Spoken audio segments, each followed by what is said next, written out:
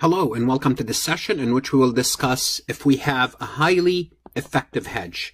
And why do we have to know whether we have a highly effective hedge or not? Here's the reason, very simple. Derivative instruments are risky, are very, very risky financial statements. So that's why we want to know as accountant whether our hedge is an effective hedge. And if it is an effective hedge, it will qualify for hedge accounting. Now, I said very risky. I didn't say only risky. I said very risky. Matter of fact, Warren Buffett called financial derivatives as weapons of mass destruction. What does that mean? Well, it means they are risky business. Warren Buffett is the best investor of all time. He once called those instruments financial weapons of mass destruction because they were part of our financial crisis. What happened during the financial crisis of 2007, 2008, many companies had derivative instrument without understanding their effect on the financial statements. So remember, derivatives instrument can be used for speculation, which we talked about this, or it can be used for hedging. So if it is for hedging, show me it's for hedging, because if it's used for speculation, it doesn't qualify for hedge accounting. I hope I make the point here. So the point is, if you have a derivative instrument and the purpose is hedging, you're going to have to show me it's for hedging. You're going to have to show me, mean the company will have to show the users, therefore they would qualify for hedge accounting. Otherwise you are misleading the users. You have weapons of mass destruction inside your financial statements that could explode and destroy the company's value. Actually, in 2007, 2008, those derivative instrument destroyed the whole economy, not a particular company. The whole system almost went down. So to qualify for hedge accounting, which is hedging, it means to protect your hedge, whether it's a cash flow or a fair value, must be effective. Otherwise, you're a speculator. And if you're a speculator, you need to let us know that you're a speculator. Investors want to know. How do we know that a hedge is effective? Well, the hedge item and the hedge instrument must be effective. What does that mean? It means they have to be negatively correlated. Well, what does that mean? It means if the hedge item, if we're trying to protect oil or gasoline that we have from a plunge in value, if they do indeed plunge, the hedging instrument go up. If their value goes up, then our hedging instrument goes down. It means they are negatively related. How negatively they have to be, we'll see. What's that level? Now, in all my examples, I show you it was a perfect hedge. Now, that's not true. So, for example, you cannot, for example, say, I'm hedging my oil prices with a contract of coffee. Well, those are not related to each other. They have to make sense. So the hedging instrument and the hedge item have to make sense. Under those circumstances, that's basically mere speculation. What's the relationship between the oil prices and buying a future contract of coffee, whether it's a put or call? It doesn't really matter. So FASB required that companies assess the effectiveness at the end of each quarter when they publish the financial statements. Here we are dealing with publicly traded companies. They must document basically the effectiveness, explain themselves. Now, not at the time, they don't have to do it at the time, at the inception of the contract, by the issue date, they have to do it. So now we're going to have to learn how do we measure effectiveness of that hedge. Before we proceed, I would like to remind you, whether you are an accounting student or a CPA candidate, to take a look at my website, farhatlectures.com. I don't replace your CPA review course nor your accounting course. My motto is saving accounting students and CPA candidate one at a time by providing you resources for various courses, lectures, multiple choice, true, false. That's going to help you understand the material.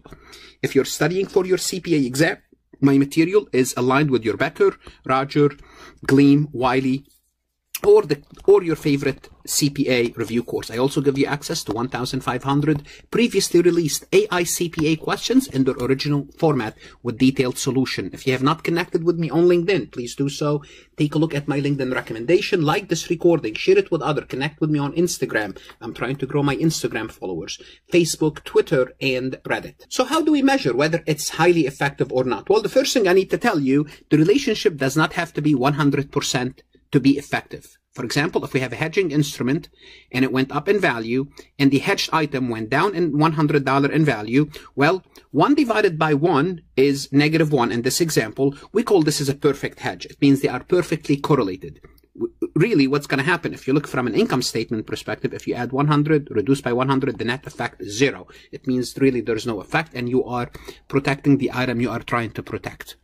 Now, how about if the hedging instrument went up to $110 in value and the hedged item went down by $90? What do we have to do under those circumstances? Let's compute our relationship. 100 divided by 90 is 1.22, or 122%. Well, is this still considered effective? What is the limit? What's the boundary? Well, here's the boundary. As long as you are between 125 on the upper side and 80 on the lower side, then you are good. How do you measure this? Simply put, you will take the dollar change in the hedging instrument,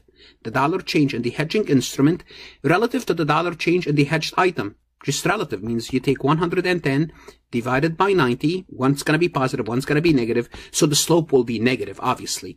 Although I don't, I did not mention it here. It's negative 1.22. It's a negative slope. But as long as the slope is between 125 and 180, then it's considered highly effective. Simply put, if it's more, then really this is not, you're not entering into this transaction for hedging purposes. You're entering into this transaction for speculation purposes, which is the accounting will change. Okay? So if higher or lower than the boundary, then you cannot use hedge accounting as long as you're within that boundary. Also, companies could use software to do this using regression to compute that boundary limitation if they have many hedge instruments, if it's complicated. Also, some companies, they don't have to do this computation. If they can show that the hedge is effective at the inception of the contract, then guess what? They don't have to do this quantitative assessment. You may think this is easy, the quantitative assessment, but if you have many hedging instruments and those hedging instruments are changing in value, if sometimes there's no fair value for them, then it's a lot of work for the company. So they would like to show if it's effective, so they don't have to do all this work. There's a shortcut method. For example, if you have a perfect interest rate swap agreement, for example, if you have a loan with a variable interest rate, then you can get another loan and a swap agreement with a fixed interest rate. The loan balances are the same. The interest rate are exactly the opposite of what you want, then it's a perfect hedge. Then you're good to go. This is called the shortcut method. Sometimes you could use also something called the critical term match method. Those are methods used to not go through all the computation. For example, if you have a forecasted transaction and you can show there's a perfect hedge between the two. So the point I'm trying to make here is the hedge has to be highly effective. To be highly effective, the boundary has to be between 125 and 80%. Now, you have to disclose everything that we said. Remember, the users must understand your risk. Why? Because we are dealing with weapons of mass destruction. And that's not me, that's Warren Buffett. That what would the company will have to disclose? The objectives of the strategy. What is their objective from the hedging? They have to spell it out. What strategy are they using to reach that objective? What are you using? Calls, options, futures? What are you using? Tell us. Swaps. If it's a fair value hedge, explain the income statement item. Give us the detail, how things are listed on the income statement. Reconcile them. If it's a cash flow hedge, explain the OCI or any reclassification needed that leaves OCI to the income statement. Simply put, for disclosure purposes, explain to the users so they understand the risk that they are taking and how you are managing those risks. Through derivative instruments, which are what? Weapons of mass destruction, if not disclosed or used properly. What should you do now? Go to farhatlectures.com and work multiple choice questions to reinforce those concepts. If you're an accounting student, take your education seriously. If you're a CPA exam, make an investment in my course. It will help you tremendously along your CPA review course. Good luck, study hard, and of course, stay safe.